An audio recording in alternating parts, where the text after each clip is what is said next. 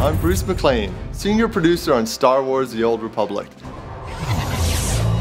I'm here to share some exciting news about our game update coming in February. This month we unveil our latest update, The Return of the Gree.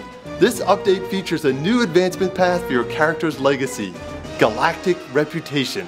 You can advance your reputation by completing missions for various organizations such as the Voss and the Gree Enclave.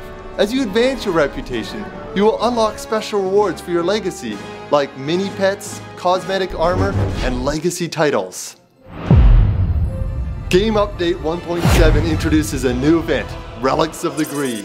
In this event, an ancient Gree starship, the Grey Secant, has landed on Ilum, completely transforming the Western Ice Shelf. All missions on the Western Ice Shelf grant reputation with the Gree Enclave. And when you've earned their trust, you will be invited to board the ancient starship itself.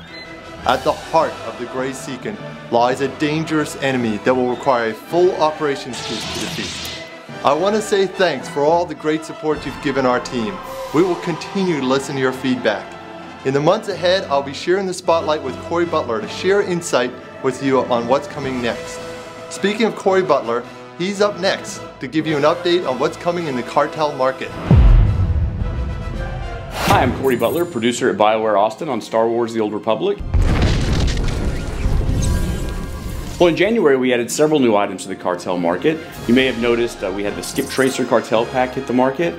We added a brand new Incendia speeder that was very well received by the community.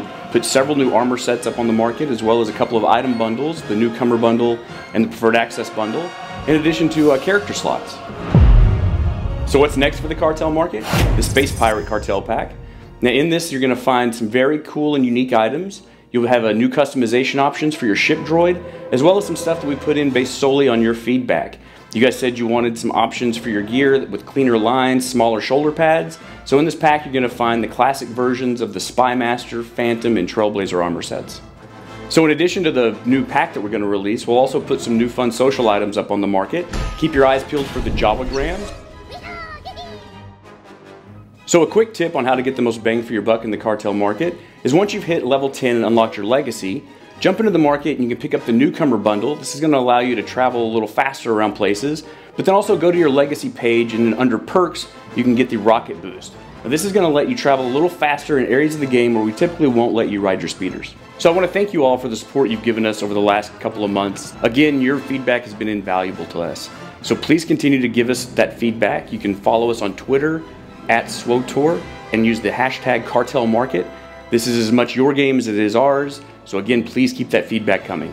Thanks a lot and may the Force be with you.